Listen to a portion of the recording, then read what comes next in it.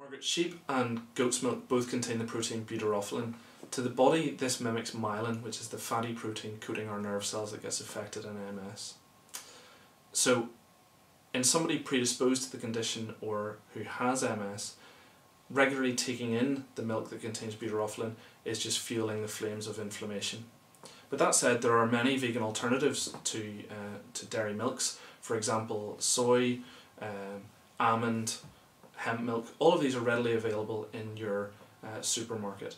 One thing to be careful of though is that some of them will contain harmful oils that should be avoided.